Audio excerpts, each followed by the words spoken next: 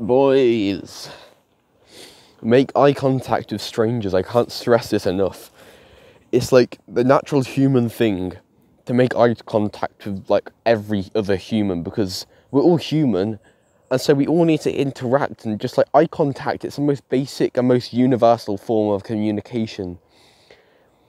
And like making eye contact with everyone you see, like just random strangers, like a little old lady while you're going on a walk, or like a roadman or a chev, like making eye contact with like everyone you see, it's so good for your mental health, because I don't know how to describe it or put it into words, but it sort of makes you feel like you're friends with everybody. That's the best way I can describe it. It makes you feel like you're friends with everybody, because like you're making eye contact with all these people, and if you can smile, that's great too. I remember, this is probably about a month ago or so, I was on this run around my local woods. I was just doing a few laps, just a quick easy run, and every single person I saw, I made eye contact with them and smiled. Every single person. And it put me in such a good mood, and it just made me realise, like, this is like the bare bones human communication, like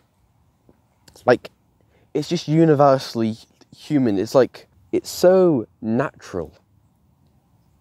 It's like going back to caveman times, eye contact and like body language, that's how we would have communicated. And so making eye contact and smiling, that's just like, I don't know how to put it into words, but it's just such a good thing. It just puts you in such a good mood when you like make eye contact with a stranger and smile and share a smile.